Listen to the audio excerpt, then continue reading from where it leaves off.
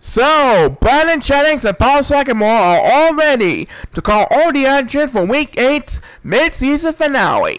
And now we proceed to race number 2, and here's Paul to tell us all about it. Thank you, Brandon. Race number 2 is going to be on the Amethyst course as Ozzie Jenkins, Durant Hill, Zach Olson, and Tate Miller test their flying abilities on this lovely Amethyst course in the Chao Stadium. Who is going to come up on top? We'll soon know. Best luck to these 4 players, and let's rock this place!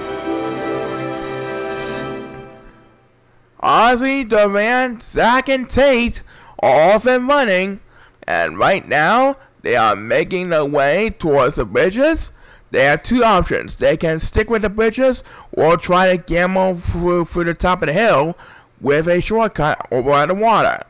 Well, anyway, who got the first speed buzz? It's number 1, that's who is following with number 8 behind the pack. Durant Hill and number 2 are swimming in the water to come on, catching up to Zach Olson and Ozzie Jenkins. As number 8 will take speed buzz number 2, and guess who's getting stranded in last place? It's number 7 of the Silver Chao.